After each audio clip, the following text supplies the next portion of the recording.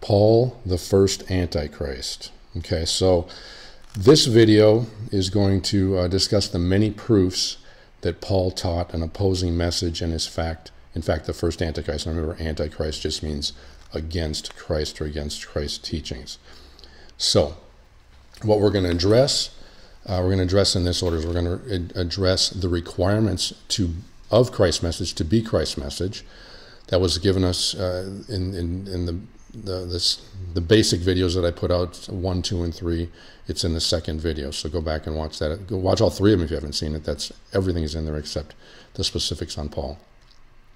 So, okay, so the requirements to be Christ's message. Second, we're going to talk about the message of Paul versus the message of Christ, because really it is entirely the message that's important, and Christ said that. And then Jesus' prophecy about Paul. Literally, he prophesies about Paul and the first Antichrist, or Antichrist in general. Okay, so going back, going back to what I've covered in the videos in the past, which you should see if you haven't spent time. The requirements for Christ's message / gospel. Okay, the key points are: it must be the original message. Okay, once again, this is a rehash. So that's in 1 John 1, 1 through 4, 1 John 5, 2 through 5, 2, 2 John 1, 10, 1 John 2, 22 through 25. What this means is the original message is the message that was conveyed to the apostles and the people that walked with Christ the whole time he was in his ministry. And it literally says in there, walked with him, talked with him, touched him, heard him face to face, and they use the word touch in there as well. Okay, so if someone is, so first we need to know that message, okay, which I've given you in the third video, if you go back and watch it, the third basics video, made it clear that to actually physically touch was one of the requirements to be for them. Whatever the message is, can't deviate from that message, okay, that was given by Christ and those who followed, which were the apostles, and Paul is not an apostle, never was. We'll go into that. No new teachings. So the original message cannot vary from what was when Christ talked and the people around him that physically touched him. There's no new teachings beyond what Christ talked about. So if anyone comes along and teaches you something that Christ didn't, then, beware. The apostles' truth was original. Once again, going back to the original message with Christ. I'll give you the verses. No new teachings. 1 John 2, 7. Apostles' truth was original. 1 John 5, 20 through 21. John 10, 1. John 10, 9. Okay. The gospel, the message is about, the gospel is about the message, not the man. John 6, 63 means that if all they're talking to you about is where he was born, where he died, all those things, that is not the message, and that is not one of the teachings. Christ never talked about it. It's about the message he taught while he was here. Okay, no original sin. This is given in John 1, 9, stating that as everyone enters this world, the light enters in them, the peace of divinity, Christ enters into them. That's Christ in you. Okay. Ecclesiastes 7:29, God has made man upright. Genesis 1:26-31, made in God's image. James 3:9, James 1:13 through 15. There's a conflicting message being preached while John is alive. John is giving these requirements for the gospel, by the way. It's in John. You've heard the verses. And at the time John is alive, there's a conflicting message being preached, meaning opposite of what Christ taught. John's bringing it to the forefront. He gives us these requirements for a message to be of Christ. And the conflicting message being preached, he talks about in 1 John 2:19. The way, his teachings, 1 John 2, 3 through 4. Many other things Christ taught. There's a verse in there, I guess I didn't put it next to that. The Antichrist is here now. 1 John 2:18. Meaning now, meaning when John was writing this, which he was, once again, got to go back and watch the videos, he was the last apostle alive everybody was deceased, passed away by at least 10 to 30 years, depending on what scholar you go by. Jerusalem in 70 AD was totally destroyed. Remember, if you go back to those videos, it was totally destroyed, literally taken down piece by piece, plowed under. All the writings were destroyed. Many believe, including I, that it was done. That was done so because the message that Christ was teaching was gaining force, and it was not as what the Romans needed to keep order. So therefore, they destroyed everything, because if you go back and listen to what I said in the other videos, it was not their common practice to destroy buildings. They would just repurpose them. Why waste good stuff? They would repurpose them, use them, dedicate to their gods, whatever, however it went. Okay. So once again, for emphasis, the doctrine John preaches was given to the apostles directly from Christ, face to face during his time. It's legitimate, true, the original gospel. Any teaching that comes from any other source is not reliable, and we're encouraged to guard ourselves against it, not out of legalistic righteousness, but making sure we follow the right path. So anything else is a bad roadmap and will lead us to somewhere other than where Christ would like us to go, where we want to go. So once again, about the message, not the man. And I've given you the verses. I'm not going to read them here, because you can pull them down and read them yourself, or better yet, go watch the first 3 videos that I gave you. It's good stuff. Apostles' gospel was original. There's the words on that. Once again, this is just part of it. Okay, so here are the concerns about Paul. The most concerning issue with Paul is his gospel is totally opposite of what Christ taught. And of course, I have many other proofs beyond this. But this is the most important thing. I mean, if you're going to go against what Christ taught, the definition of a Christian is following Christ's teachings. So if you don't follow his teachings, are you really a Christian? If you're sitting in a church that isn't following what Christ taught and is following what some other mere man taught, you need to start guarding yourself and looking for the truth. And we'll get into that. Or I have gotten into that in those other videos. So Paul's teachings and what you're going to hear in most churches. Jesus died to take away your sins. Christ never said that. God never said that. It's against what God said. Original sin, nowhere to be found in what Christ and or God said in the Old Testament. All you have to do is believe in Jesus. Jesus never said that. Being saved is a principle. Jesus, not even consistent with what Christ or God said. Once saved, always saved. Being saved is a process, because you can turn away from God and really you're just saved forever. No, it makes no sense. So the church preaches you can't do it yourself, and therefore, in parentheses, we have the only Savior in town. And by the way, I need your 10% tithes. 10% minimum, and then of course we've got to build onto the church. We've got to do this, we've got to do that, and we've got to bring on this and that. I'm not going to break bad on the church. Churches do a lot of good things. I was in them forever, and I wish I could be in another, but they just don't teach the true teachings. Therefore, that would be against God. Someone else can do it for you, can save you. Not a Christ principle, and definitely not a God principle. So all these things allow us to lower expectations of ourselves and others. Think about it. Original sin, lowly sinner. Now I went into all that, okay? I'm not going to get into it. So what is Christ's gospel? These are the key elements mentioned by Christ. We all have divinity in us from inception. That was John 1:9. The kingdom is within us, a whole series of verses. It is not about the man, it's about the message. John 6:63. Keep the commandments, all over the place. Christ is all over the place on that. A great and new commandment, love your neighbor as yourself, so on and so forth. That actually isn't a new commandment. It's in the Old Testament, and I covered it in the other video.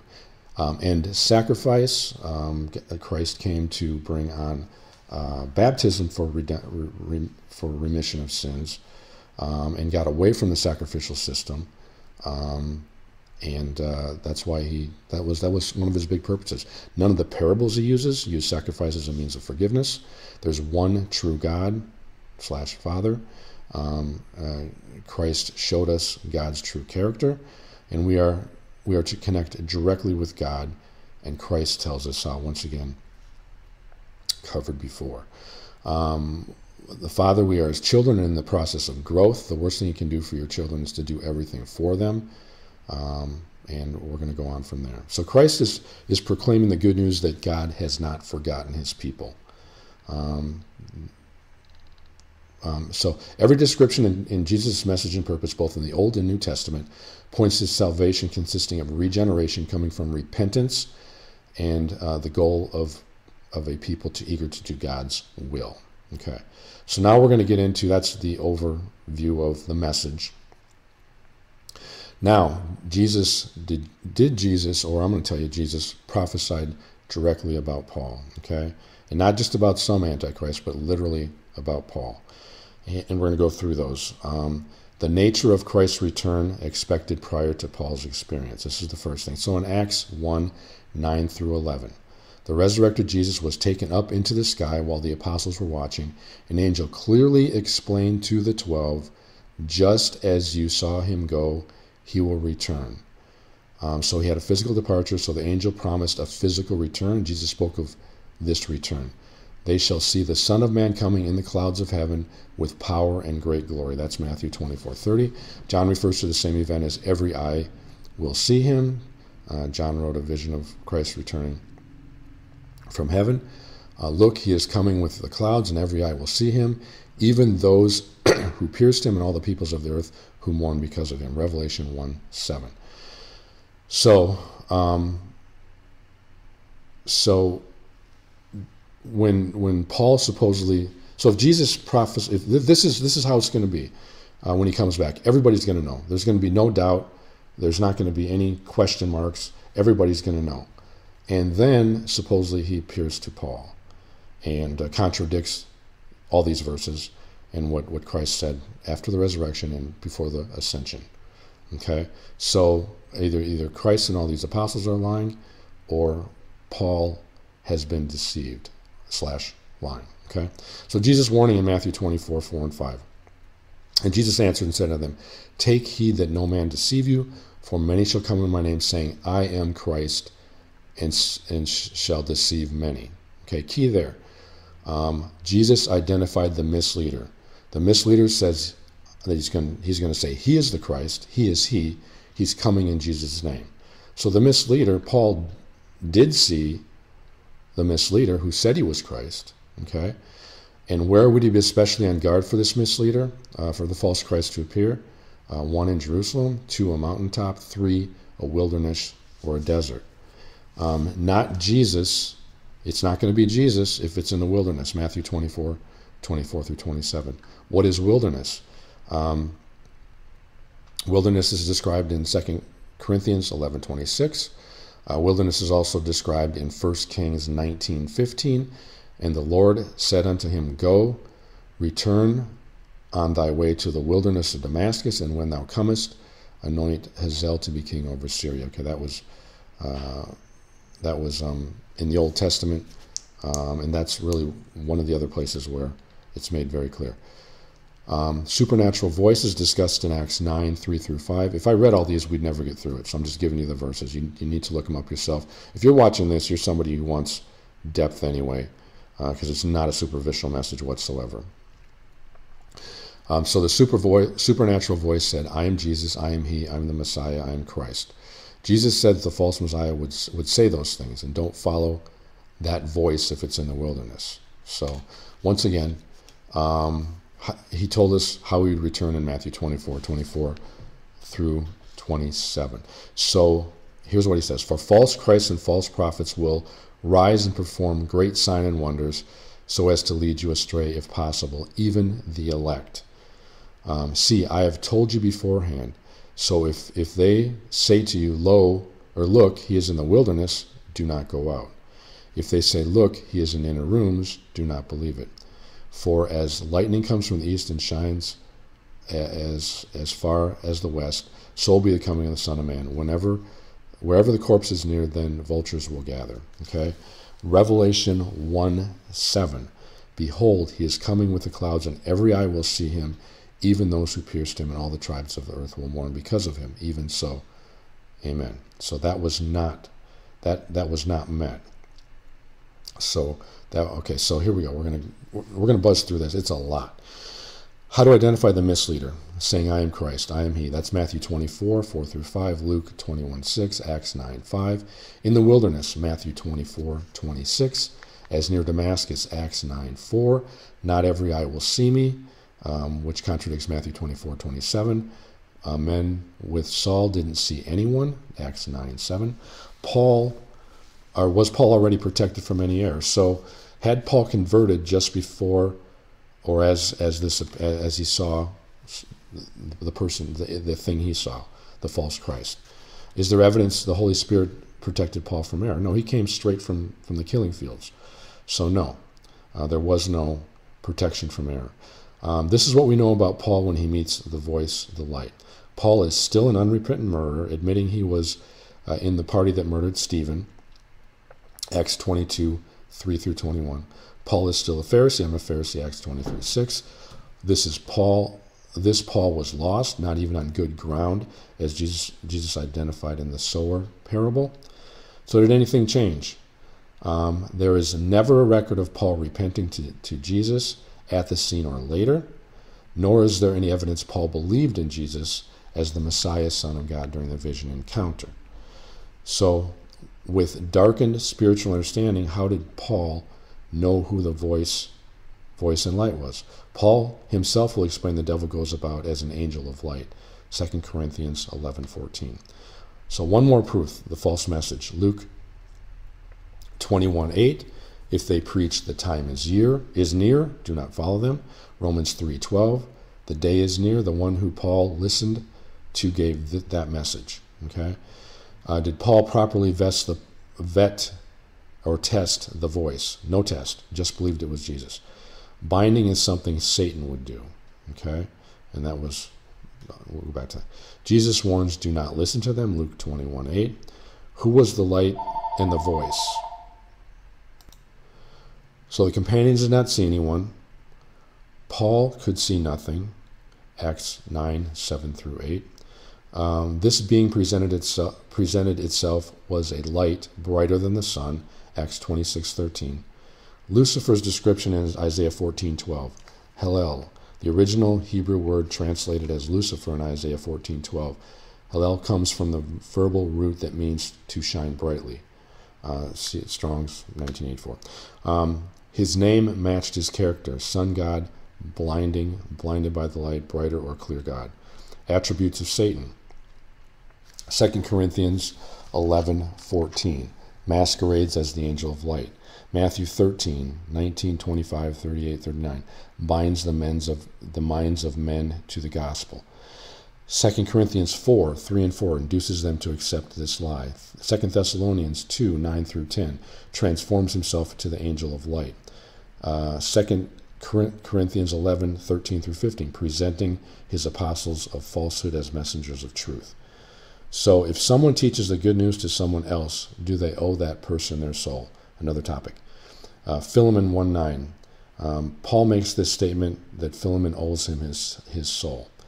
So I, Paul, have written with my hand, I myself will pay without saying to you also that you owe me your soul. Okay, so Paul is the only one to call himself an apostle. John 5:31. If I bear witness of myself, my witness is not true. There is another that beareth witness of me, and I know that witness which is witness of me is true. So Paul is called an apostle around 177 times. Every time except one, it is only Paul that calls himself an apostle. That's in Revelation 2. Okay, so in Revelation 2, to the angel of the church of Ephesus, these are words of him who holds true the 7 stars in his right hand and walks among the 7 golden lampstands. I know your deeds, your hard work, your perseverance. I know that you cannot tolerate wicked people, that you have tested those who claim to be apostles but are not, and have found them false. You have persevered and have endured hardships for my name and have not grown weary. So Jesus in Revelation has another statement obviously intended to alert discerning Christians that Jesus refers negatively to Paul's teachings. In Revelation chapter 2, Jesus compliments the Ephesians for determining someone who said he was an apostle was in fact not truthful about being an apostle. The Ephesians are also commented by Jesus for recognizing not to listen to the one who says it's okay to eat meat sacrificed to idols. Paul both taught that it was okay to eat meat sacrificed to idols, that you refrain only, Paul said that you refrain only around weaker brother who thinks it is wrong, and Paul taught that the Ephesians that he was an apostle of Jesus. All right, Peter versus Paul. This is one that this is basically the main thing that a pastor said to me. What about Peter vouching for Paul? Well, that just didn't happen, and we're going to go over that. Okay, so Paul has called Peter a hypocrite. Okay, maybe not prior, somewhere he calls him a hypocrite. Okay, and he declares he doesn't hold apostles in high esteem. Okay, so Paul boasted in Galatians 2:6 that the 12 taught him nothing over the last 17 years since the Damascus Road experiments. Paul boasted in that period that he had very little interchange with the apostles, mentioning there was only one brief visit with Peter and James in a 2-week period 3 years after the event outside Damascus. Peter did not exalt Paul. So the prophecy concerning Peter. In the last chapter of John's Gospel, Christ made a prophecy concerning Peter, which is what Jesus said is, most assuredly I say to you, when you were younger, you bound yourself and you walked where you wished. But when you are old, you will stretch forth your hands, and another will bind you and take you where you do not wish. John 21:18. So how did Paul bind Peter to take him where he did not want to go?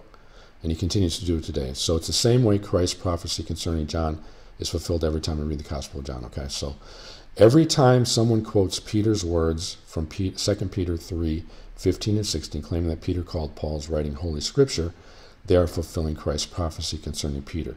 For it is they who are helping Paul bind Peter and are taking his testimony where neither he nor Christ wanted him to go, which is in support of Paul against the law. Okay, so I have Romans 16:24 through 25 here. I didn't put anything under it, so we're going to buzz by it. Paul's gospel is not from Scripture. It's not from man. He said it was from Jesus himself, or the Jesus he saw. And lists the preaching of Jesus after his teaching. Okay, so in 3 places, the Apostle Paul refers to the message committed to him as my gospel. Romans 2:16, 16:25, 2 Timothy 2:8. Why does Paul personalize the gospel in this way?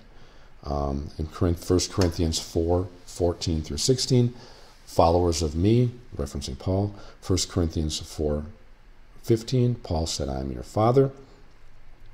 Matthew 23:9, Jesus said, do not call anyone your father.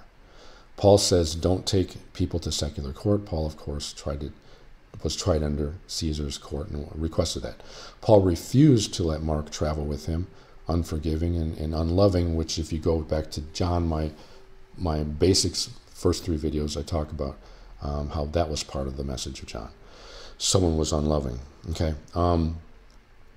Galatians 2:6 through 14 is not true. Peter was to preach to the Gentiles. He calls Peter a hypocrite. Paul is the only witness. Christ says you cannot trust when there's only one witness. 1 Corinthians 1:10. Paul has an issue with people who follow only Christ. Once again, only Paul, one witness. Paul says we are not under the law. Women are under the law. Paul says it's okay to eat food sacrificed. Peter calls Paul brother, not an apostle. Key, very key here. So Peter could not have used the word scriptures. We're going back to the binding, okay? Paul binding Peter. There has never been anywhere in the Bible where a living person wrote scriptures. This only happens after death. And in 2 Peter 3:15 and 16, as they as they do also the rest of the scriptures. Okay, so Peter did not endorse Paul. 2 Peter 3:15 through 16. 2 Peter 3:14. Wherefore, beloved, seeing that ye look for such things, be diligent that ye may be found him in peace, without spot and blameless. All right, and so here's where 14 didn't matter. 15, and account that the long suffering of our Lord is salvation. Now I've highlighted these next words because they, I believe, were added. Many believe they were added. Okay, so I'm going to start at 15 all over again. And account that the long suffering of our Lord is salvation. And then it says, which is highlighted, even as our beloved Paul, also according to the wisdom given to him, hath written unto you, as also in all his epistles, speaking of them in these things, in which some things are hard to be understood, which they that unlearned and unstable rest, as they do also other scriptures on their own destruction. So now we're coming off the highlighting, and we're going to, that's 16, we're going to go to 17. Ye therefore, beloved, seeing ye know these things, beware lest you be also being led away with error and wicked, fall from your own steadfastness.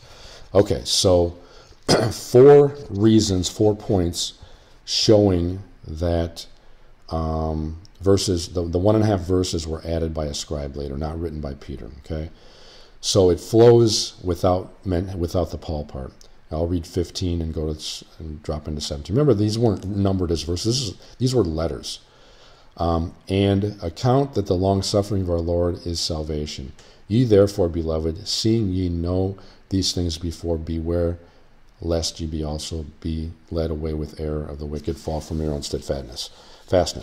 So that's how it sounds without those 1.5 verses in there that many believe were added by a later scribe, so that Paul could use Peter, or they could use Peter as a authority type thing. So it flows without mentioning Paul. Peter calls him brother. He doesn't give him authority. Okay, if he was an apostle, he would call him an apostle. Hard to understand, question mark. God is not a God of confusion. God would not have inspired confusion. So the fact that he mentions hard to understand, it doesn't make any sense. Scripture, once again, to say that, for Peter to say that Paul wrote Scripture is absolutely absurd. No scholar would ever say that's possible. No one has ever had their writings declared Scripture before they've passed away. Never. No council ever was ever held to consider Scripture. Paul never wrote about the patience of the Lord, so that more people could be saved. It's not in his letters. He writes the opposite. Peter says, be patient. Paul's theme is just around the corner. Peter and Paul write just the opposite about the coming of the Lord. So that whole piece makes no sense. Okay, now we're going to move on to Christ talking about the least. So in Matthew 5:17 through 19, he's referencing Jesus referencing a person he calls the least. In Ethnos in Greece. So Paul is a Roman name, and in Latin it's it's Paulixus. It means the least. This is like Joseph Joe. Okay, so Paul even plays on the meaning in Corinthians when Paul says he is the least. Okay, 1 Corinthians 15:9. What Christ said in Matthew 5:17 through 19 also tells us to listen to those who teach the law, and they will be called great in the kingdom of heaven, but warns us not to listen to the man who teaches you not to follow the law. Jesus said this man will be called the least by those in the kingdom of heaven, which is the shortened name of Paul in Latin, which means least. Okay. So next, Jesus Christ in verse 5:20 intends us to understand that the least man and his followers are excluded from heaven, absent repentance from such lawless teaching. Okay. Second, Jesus warns that after his ascension, many will come in his name, saying they're Jesus, in the wilderness, in private places, and say they are him, Christ, or Jesus. Jesus says not to listen to them, for they are impostors. Jesus says you will know it's truly himself only if he's seen from east to west, and on every eye will see him. That's once again repeat Matthew 24:5 through 8, 24 through 27. So Paul's experience outside Damascus exactly matches the impostor Jesus, of which Jesus warned. So does Constantine's experience with Jesus. So does Joseph Smith's experience with Jesus. Okay, if you're going to believe Paul, you might as well believe Joseph Smith. Okay, biblical meaning of wilderness. So Satan was known to occupy the wilderness areas. This is why Jesus himself went to the wilderness, so he could be tested by Satan. Then Jesus was led by the Spirit into the wilderness to be tested by the devil. Matthew 4:1. Jesus identifies in verse 10 that his encounter was with Satan himself. The word wilderness is used in the Bible means an area outside a city. Paul used it in 2 Corinthians 11:26. The term may be understood not strictly of desert places, but of the country in distinction from the city. Next, besides outside Damascus as being equivalent to wilderness, there is one time in the Bible the very same area is described as wilderness. It's 1 Kings 19:15. I talked to you about that. Elijah was told to take the wilderness road to Damascus. And once again, in 1 Kings 19:15, God speaks to Elijah while Elijah is at Horeb, the mountain of God. God tells Elijah to take the road to Damascus. God specifically calls this wilderness. The passage is 19:15. Then Yahweh said unto him, go return on your way to the wilderness of Damascus. Go and anoint Hazael, the king over Aram. Okay. Revelation. So once again, it's a repeat, but Revelation 2, Jesus compliments the Ephesians for determining someone who said he was an apostle was in fact not an apostle.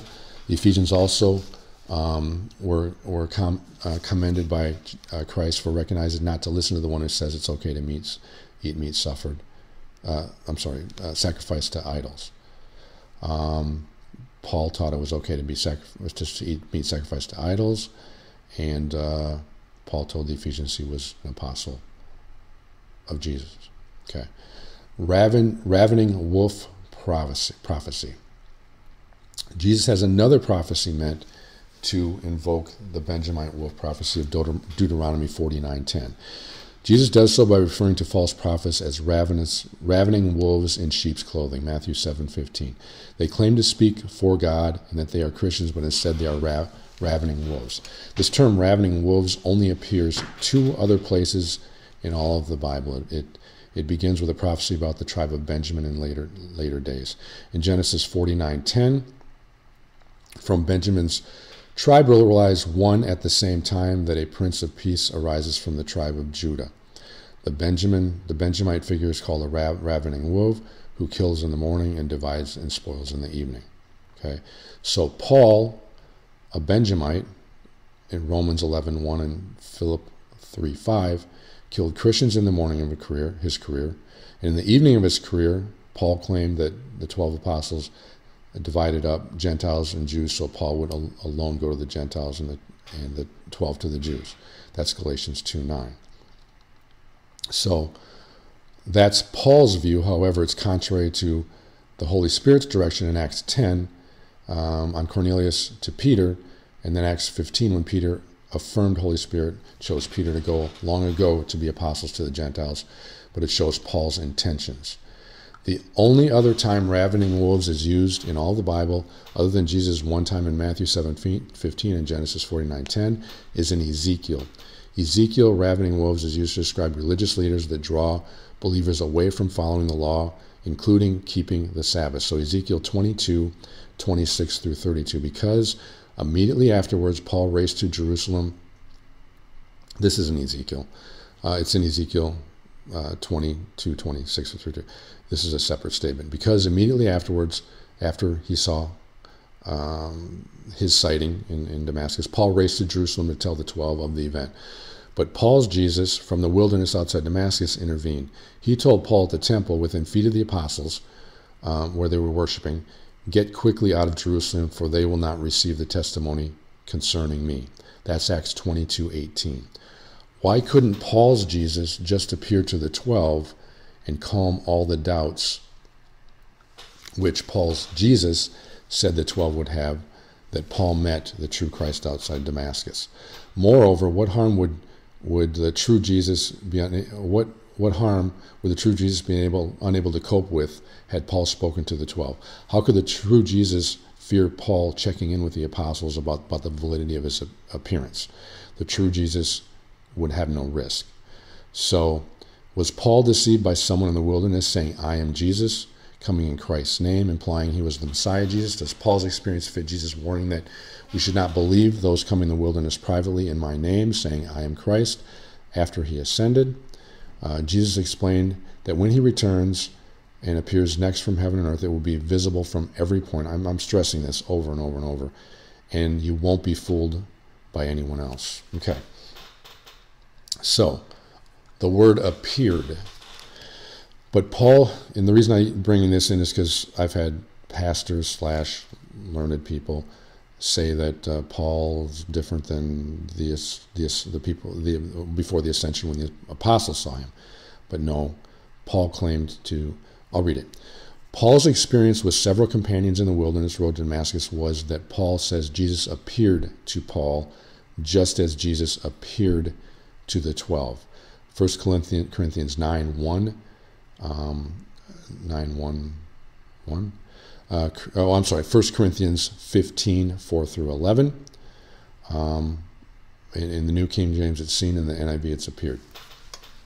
So the companions' perception, however, was limited. They heard the voice but saw no one, Acts 9:7. However, in another account in Paul's court testimony, they saw the light but did not hear the voice, which some translates and did not understand the voice, Acts 22:9. So others with Paul shared the experience in both hearing and sight, although apparently not seeing a person and not understanding the voice. So Paul's experience was not solely a mental one, but he said an appearance of Jesus in Paul's physical presence. Okay? Same word if you go back to the original. Isn't this physical appearance to Paul after Christ's ascension then one saying he was the Christ, fit the warning of the impostor, held in the private place or wilderness that every eye on earth does not see after Jesus already ascended to heaven? Doesn't make sense. Okay. We're not going to keep going on this, okay? Paul lacked love for the apostles, and this is talked about in John. One of the things that you will know about a false apostle is he lacks love. All right, Paul boasted in Galatians 2:6 that the 12 taught him nothing over the last 17 years since the Damascus Road experience. Paul boasted in the period that he had very little interchange with the apostles, mentioning there was only one brief visit with Peter and James in a 2-week period, 3 years after the event outside of Damascus. So let's go back to what did John say about Paul? Why did John say that Jesus said his body, his human nature is of no benefit? John 6:63. It's the spirit, the quickness, the flesh that profits nothing. The words I speak to you, they are spirit, they are life. So his flesh, his body, his human nature, these are Christ. This is what Christ wants you to base everything on. His flesh, his human nature is of no benefit. Doesn't matter if he was born as a human baby or the event took place. The things about his flesh are irrelevant. Okay, this is the opposite of what Paul taught. This is the opposite of what Christianity teaches us today. The words that I speak to you, they are spirit, they are life. John is making it clear that the message of Christ is paramount, not the man. His humanity, what happened in his flesh, his body, even his human nature profits not, was of no benefit. Where and how he was born, where he died, so on and so forth, okay? So, Paul focuses on those things. Original sin. And I've gone over all this in other places, but I needed to jump on it here. Original sin. God hath made man upright, Ecclesiastes 7:29. Doesn't require commentary, it's clear. God said, let us make man in our own image, after our own likeness. God saw everything had been made and it was good. Genesis 1:26-31. He didn't say it was always a sinful, shameful, whatever. Didn't say it. Very good. What more could be said? Men, which are made after the similitude of God, James 3:9. So men are made just like God. So to teach that man is originally sinful is to teach that God is. Let no one say when he is tempted, I am being tempted by God, for God cannot be tempted by evil, and he himself does not tempt anyone. But each one is tempted when he is carried away and enticed by his own lust. Then when lust is conceived, it gives birth to sin, and when sin is accomplished, it brings forth death. That's James 1, 3 through 15. It clearly shows that our own actions do not make us sinful / give birth to sin. So it is we alone that cause ourselves to miss the mark. So, and finally, John 1:9, this was the true light which lighteth every man that come into the world. So Christ enlightens, illuminates, makes us to see each and every member of humanity that comes into the world. So it can't be any clearer. It's diametrically opposite of the original sin, and proves it's a false creation of a controlling religious system, which Paul is leading up. This is what Christ said when he said, "The kingdom of heaven is within you." Luke 17:21. I go deep into this stuff.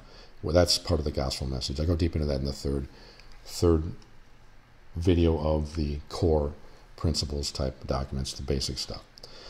Okay, this once again I'm covering from the other videos, but it's important because it tells us that, I'll read it to you. 1 John 1 through 4. The truth we bring to you was the original, which we have heard with our own ears, seen with our own eyes, for we actually physically touched and embraced the word of life. For he appeared to us physically, and we are testifying firsthand experience of what was shown and taught to us, that which we ourselves have seen, heard, and handled. We report to you that you might share in the reality of this revelation, that your joy might be full and abundant. Okay, so the original truth is the only truth. Okay, anyone teaching anything other than what the folks that walked with Christ and physically touched and embraced him is a false doctrine. Okay, which we have heard with our own ears and seen with our own eyes. We actually physically touched and embraced. He physically appeared to us. We are testifying first-hand experience of what was taught to us. So John's aggressively staking out the truth that the original teachings were gleaned only by first-hand experience, walking, talking, living with Christ. So the reason John is so emphatic about this is there was one out there who had not seen, heard, or handled what the original apostles, and he was trying to give a different message. Okay, so he's drawing contrast between the apostles' teachings and the emerging opponent. Okay, 1 John 1, 5 through 6.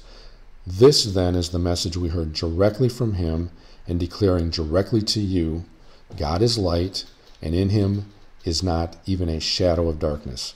Any that say they have fellowship with God and yet walk in the ways of darkness are liars, and the truth is not in them. And we that walk in light have fellowship with one another. Okay, so he's saying that he's just beating this subject into the ground. Okay, he's saying that the message that they received, the apostles that walked and talked with Christ, is the light.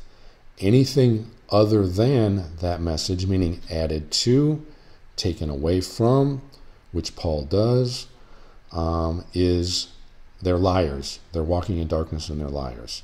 Okay, and this is not like, okay, well, we have a difference of opinion. There's not opinion here. These are like he's beating it into our heads.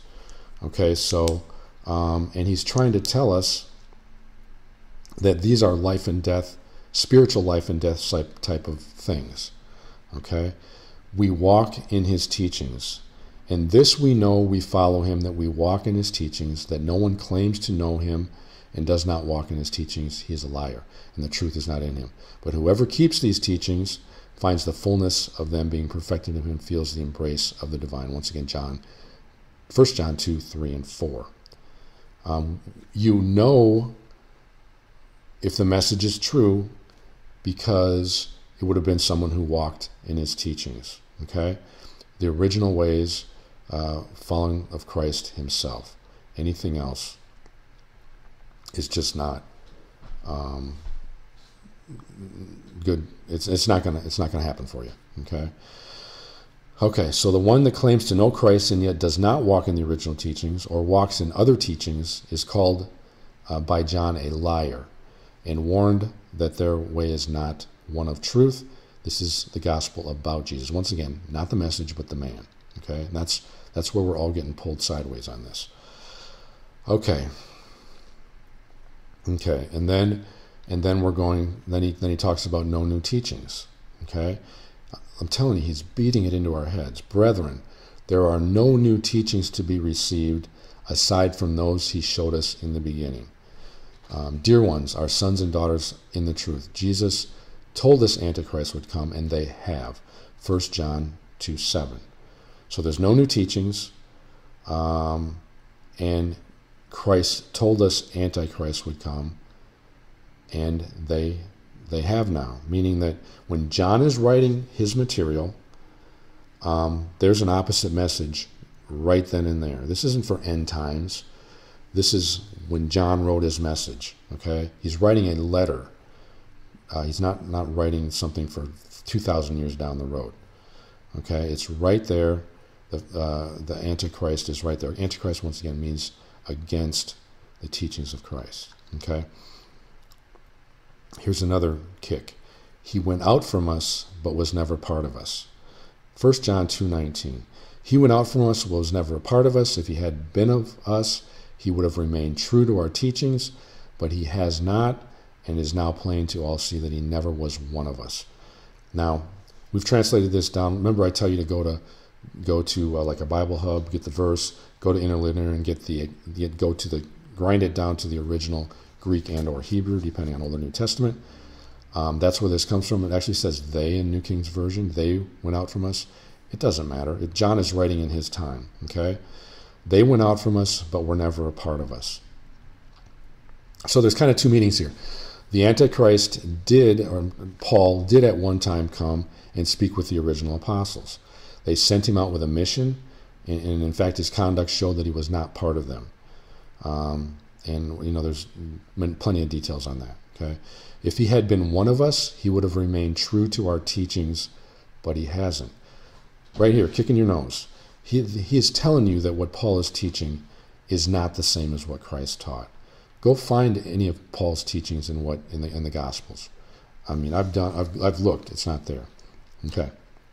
So, of God, follow the original teachings. This is how we know we are God's true offspring. We follow his original teachings. 1 John 5:2. So once again, original teachings, no additions. We know this is 1 John 5:20-21. We know the Son of the Divine came, for he himself gave us this understanding face to face. Therefore, beloved children, guard yourself. So he's telling us, look, we're giving you the true teachings. We walked with Christ. Anything else, guard yourself from it. Okay. Another topic. 2 John 1:1-3. John approves of women in the church. He's writing this to, well, you'll hear it. I rejoice greatly in writing to you, my elect lady, as the elder and leader of a congregation, wherein I find you and your spiritual children walking in true teachings of the Father. Once again, 2 John 1:1-3. So John makes certain that we understand he's addressing this letter to a woman. He wants us to notice that an apostle of the Lord, he calls her elect or called out. He wants to be sure we know that she is a pastor of the local congregation. He approves of a woman leading the church, and this practice is consistent with the true teachings of the Father. John approved of women in leadership and ministry.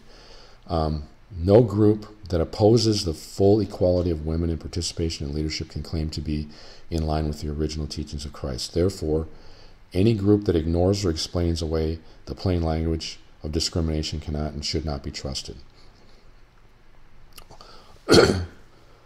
For there are no new teachings, only the original ones. And in 2 John 1:5.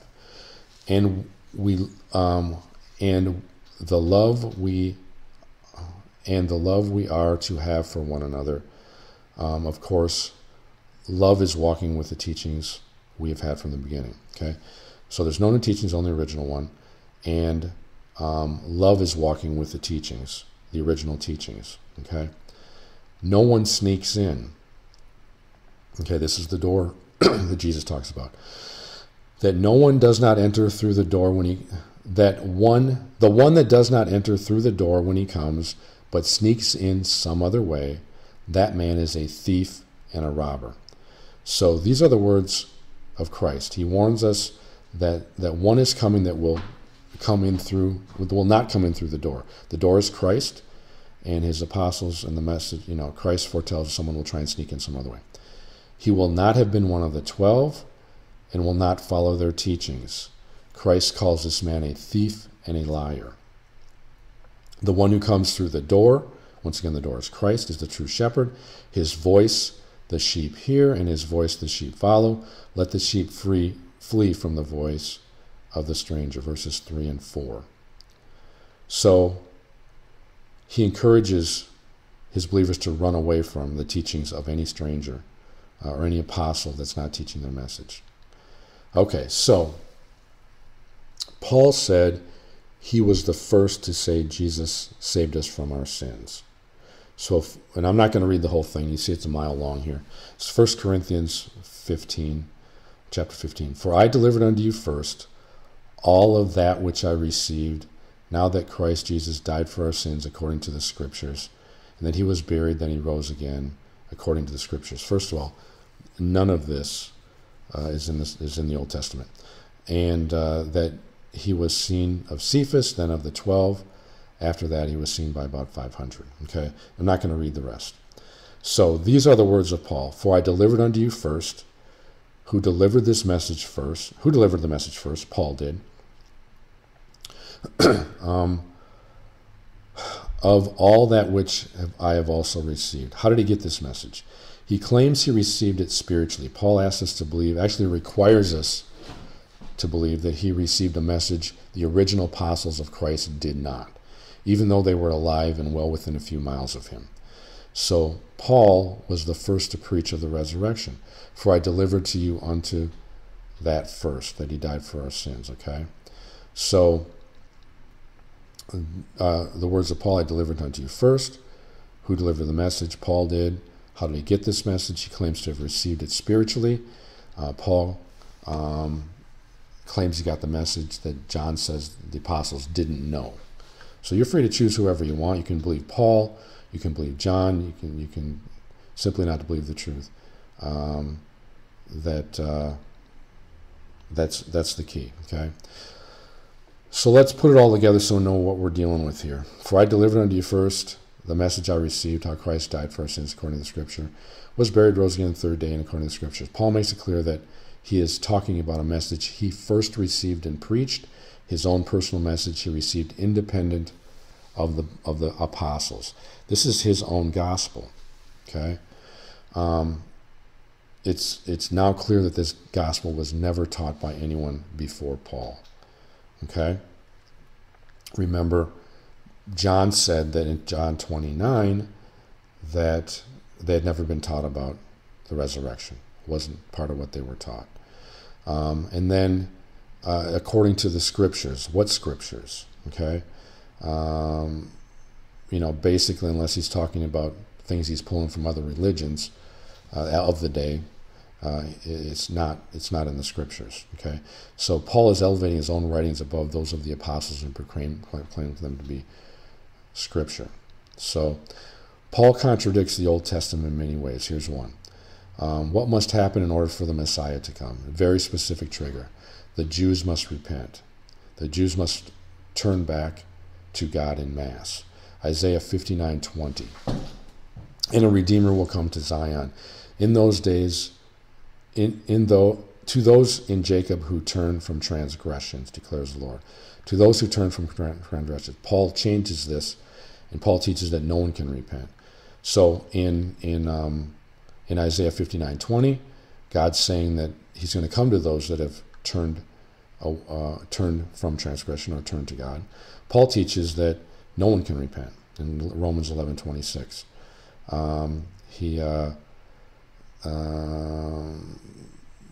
So he adds this, and in this way all Israel will be saved, as it is written. First of all, this is once again not how it's written. Deliverer will come from Zion. He will be banished He will banish the ungodliness from Jacob. First, if you read the other one, it said that they will turn back from God. He's not going to unbanish anything. And this will be my covenant with them when I take away their sins. Not said. Okay, it's the prophecy. He's going to come to those who turn from Trinity. They're doing it themselves. Okay, no one's doing it for them. Okay, so now Paul has not only appointed himself an apostle, but now a writer of Scripture. And I'm going to write on the New Covenant. Paul twists that around as well. Okay, so then, you know, if you're going to lie, you might as well lie big. Okay, so here's another big whopper. Okay, so as seen of Cephas, which is Peter, then of the 12. So Cephas, Peter. Peter was one of the 12. As such, one of those that John said, for as yet they knew not. Okay, so John, once again, said this earlier, John 29. For as yet they knew not the Scripture that he must rise again from the dead. So Paul conveniently neglects to mention that Peter, after hearing the report from Mary Magdalene and the mother of James, still believed not. That was in Mark 16:11.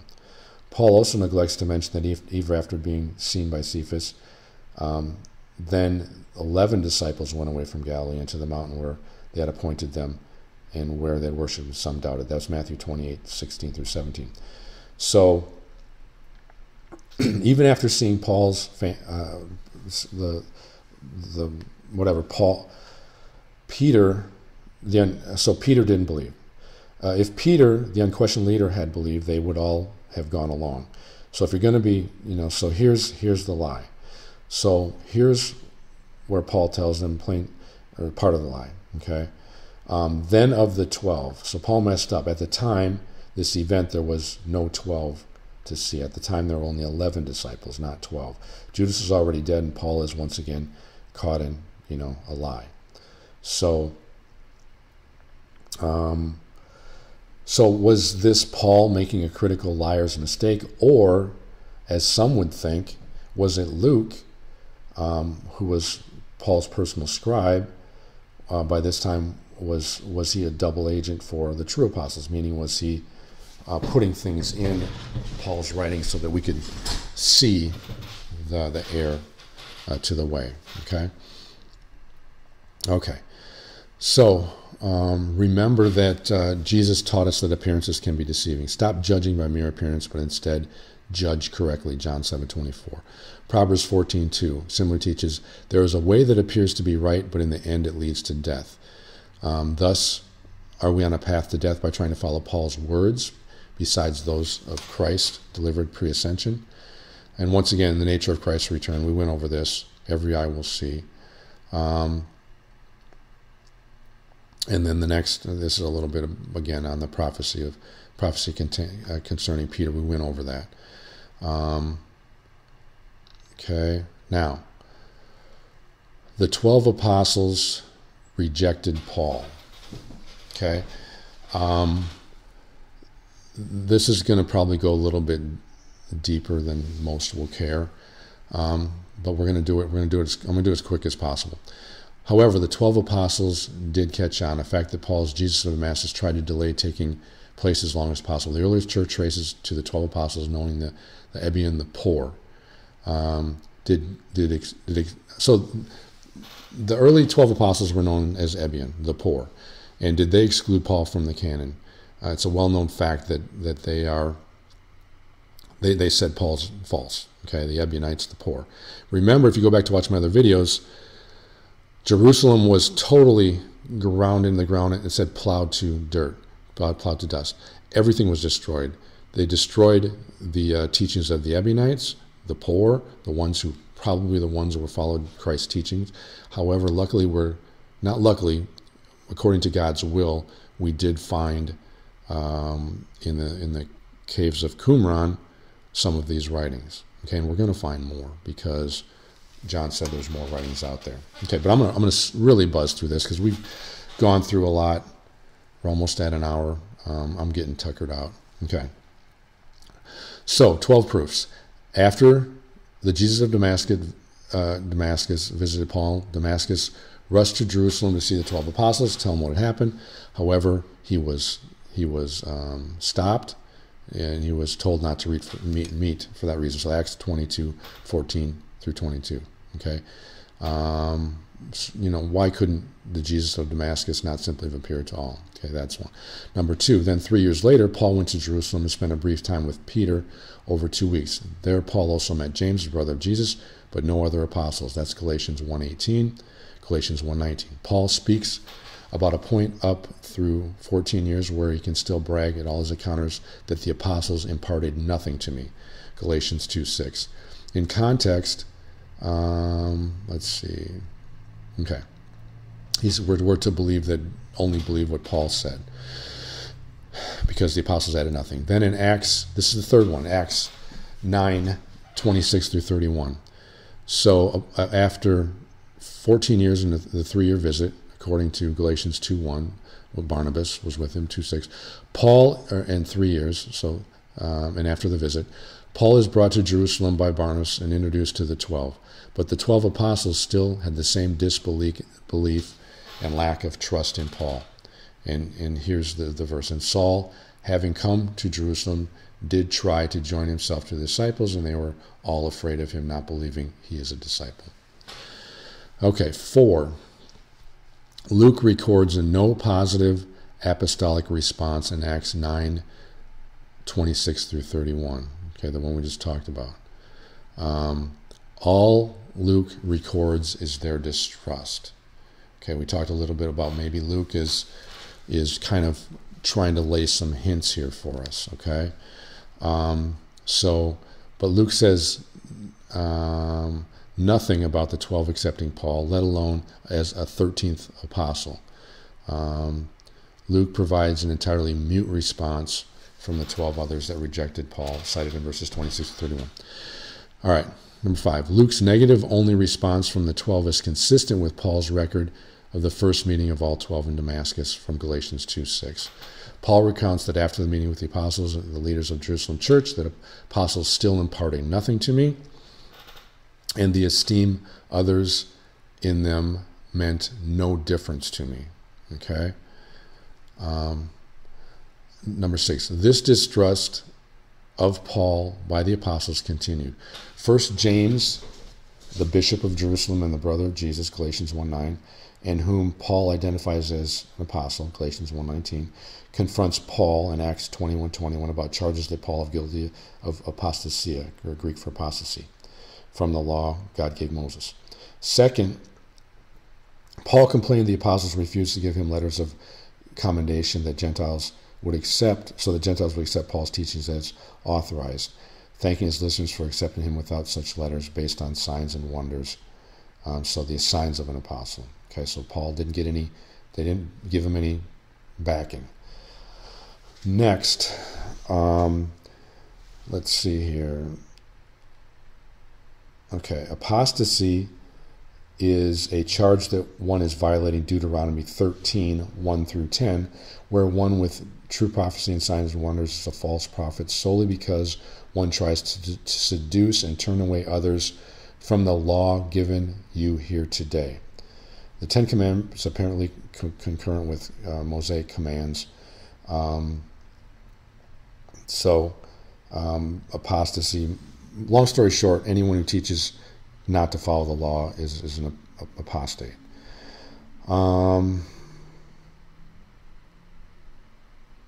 Okay, so in Acts 21:21, James, who is known as James the Just, who was one of the apostles in Paul's mind, asked Paul to reassure everyone that Paul is not guilty of apostasy by performing vow and ritual that come from number 6, part of the Mosaic law. Paul complies and says nothing to dissuade James' confidence that Paul is not apostate of the law. Paul is hanging kind of on a thin line here. We must wonder about what would happen when the apostles of Jerusalem find out Paul's true views were such as in Romans 7:1 through 7. Okay, Next, the Ebionites exclude Paul's writings as written by an apostate. So the Ebionites, the Jerusalem church under the 12, which is proven in verse 10 through 12 below, declared Paul's writings are excluded from being read by believers because Paul is guilty of apostasy. Okay, Irenaeus, who was like early hundreds, wrote that the Ebionites from the early stage used the Gospel of Matthew only and repudiate Paul, maintaining that he was an apostate from the law. Eusebius likewise said the Ebionites thought it was necessary to reject all the epistles of the Apostle Paul, whom they called apostate from law. Okay, we're getting there. All right, so I wanted to be complete. I know it gets long, I'm sure, but we need to grind through. How do we know the Ebionites were the Jerusalem church under the 12? There's many proofs. First, look at how tight the connection is between Acts 21:21, where James tells Paul that he heard Paul was an apostate, and then after Paul deflects James' concern by performing a Mosaic law vow, the Ebionites find Paul as an apostate against the Mosaic law, given Paul's epistles could not be hid for long. James and the apostles who followed Deuteronomy 13:1 through 10 would have, in reasonable time after Acts 21, have found out about Romans 7:1 through 7. The passage, beyond all doubt, clearly makes Paul an apostate under Deuteronomy 13:1 through 10. Second, Ebionite was a designation at first, a common name for all Christians, as Epineus testifies or writes about. The name meant the poor in Hebrew, from Ebion, meaning the poor. Thus, because the name Ebions was used earliest to refer to the believers before the term Christians was first used in Antioch, it's logical to infer that the earliest name of the church, that was the earliest name of the church under the apostles. All right, so proof for this is even in the pages of the New Testament. Right? Paul writes in Galatians 2:10 that the apostles asked Paul to remember the poor at Jerusalem. So we can deduce that Paul meant the poor, capital P, representing Ebion of Jerusalem, for it's unlikely that the apostles singled out helping, monetarily only the poor of Jerusalem, or the poor were everywhere. So more proof that the Ebionites were the Apostles' Church found in the Dead Sea Scrolls, where scholars found a remnant writing of the community known as Ebion, whose leader, the Zadok, the just one in Hebrew, was battling the sprouter of lies over whether works were necessary for righteousness besides faith. They were arguing over Habakkuk 2:4, Paul's frequent proof text for faith alone. James, a bishop of Jerusalem, was in fact known as James the Just. This fits the label Zadok, a Hebrew word meaning just one. So Dead Sea Scrolls are showing Paul and James going back and forth. The debate with Paul, who is often says, he has to deflect charges that he's lying. There's like a dozen verses. I'm not lying, I'm not lying, I'm not lying. Okay? I've got those if you want them. Over the text, Paul misused twice Habakkuk 2:4.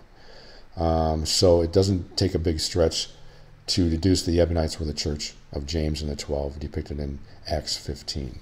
Okay? I'm going to skip some things here. Okay.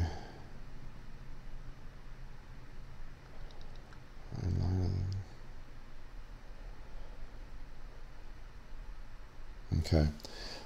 So James refutes that faith alone when he writes in James 2:14 through 24, you say that a man is justified by his works, not by faith alone. And James obviously believes Paul is adding erroneous tenet to the gospel. Okay. Augustine likewise stated that Apostle Peter, known as the second, confirmed James' critiques. And Peter added the critique of Paul, hard to understand, and ignorant and unstable, that led to lawlessness. Okay, so Augustine said this carelessness was due to faith alone from reading Paul's verses that support such a view. Okay. Faith alone, by the way, is 1 Corinthians 6, 9 through 10, Galatians 5, 19 through 21. All right? So, Peter, James, John, and Jude direct their aim chiefly against that, the faith alone things. So to maintain with vehement the faith without works profits not. Okay. All right, so Jude 4 and 11, we read an obvious indictment about Paul following a different Jesus. Okay, this is in Jude 4. For admission has been secretly gained by some who long ago were designated for this condemnation, ungodly person who pervert the grace of our God into litigiousness and deny our only Master and Lord Jesus Christ. Woe to them, for they walk in the way of Cain and abandon themselves for the sake of gain of Balaam's error and perish in Korah's rebellion. So that's in Jude. Okay. So why is this about Paul? So the person or persons secretly gained admission among Christians and perverted grace, and was talking about lawlessness.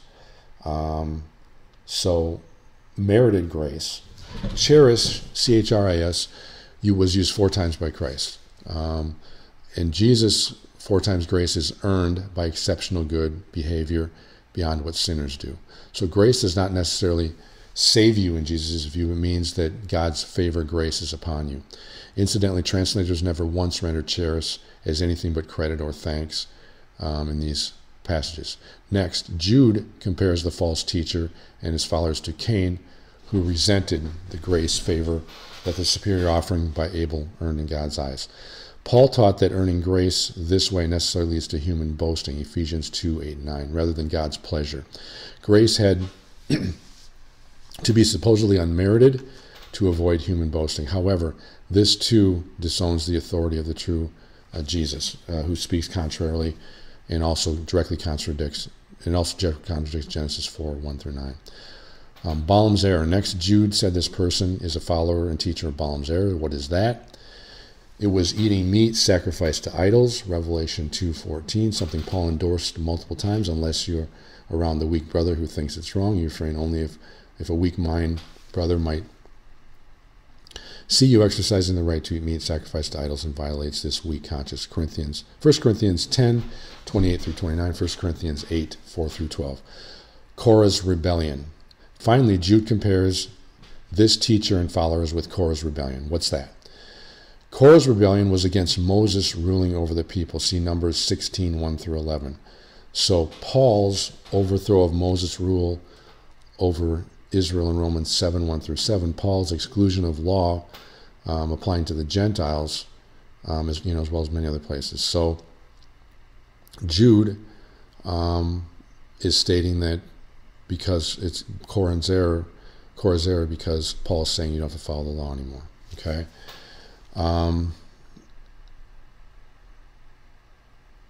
So in addition, around when John wrote Revelation, in which Jesus spoke in clear language in Revelation 2 that Jesus condemned a false apostle who told the Ephesians he was one of the apostles or not. We went over that a couple times.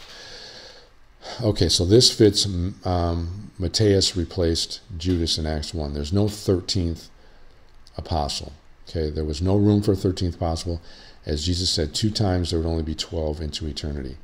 This was repeated by Jesus after Paul's death, Revelation 21. Okay, so Revelation, Jesus is opposed to Paul. In the same passage, Revelation 2:14, condemned likewise the person teaching that it is okay to eat meat sacrificed to idols. So Paul clearly did this, only restricting doing so when around others. Jesus in Revelation 2, 1 through 4, condemned twice Paul's authority and teaching in just 14 verses. So, these words can't be ignored. Okay, Revelation 2:20, Jesus quotes Paul's words in 1 Corinthians 2:10, as is in disapproving fashion, is what false prophet Isabel relies upon to teach and eat meat sacrificed to idols. Okay, so this is Christ in revelation. Okay.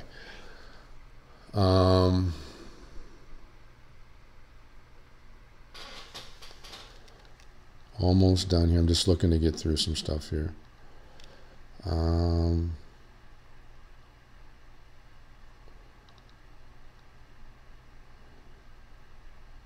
All right, and lastly, we're just going to go to Paul did not receive apostolic letters of recommendation based upon 2 Corinthians 10, 9 through 18, and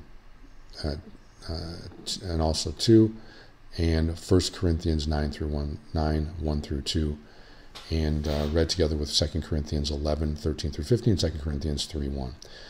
So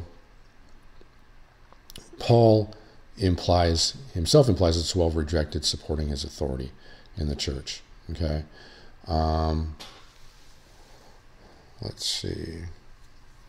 This conflict boiled over into Paul's writings, and he said he didn't need anyone else's recommendation for his endurance and great work, through glory and dishonor and bad report and good report, genuine yet regarded as impostors. So 2 Corinthians 6, 3 through 6. So basically the 12 refused Paul. Okay. And then lastly, before we wound this up, and it got long, it got deep, it got probably boring for most. Finally, the Ebionites in the early 200s preserved their opinions about Paul by writing the Clementine homilies and recognitions of Clement.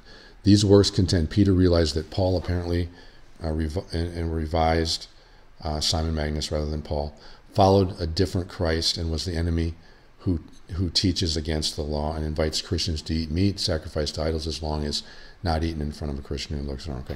All right, so the question is, so are we judging correctly on Paul's words? Remember, Jesus taught us appearances can be deceiving. Stop judging by appearances. Instead, judge correctly. John 7:24, Proverbs 14:2. And there's a way that appears to be right, but in the end it leads to death. So choice is yours. Threw a whole bunch of stuff at you. You've got to make a choice. Are you going to follow Paul's teachings, which are totally different than Christ's? And see that in my other videos. Have a great day. Hope this was helpful. Thank you much.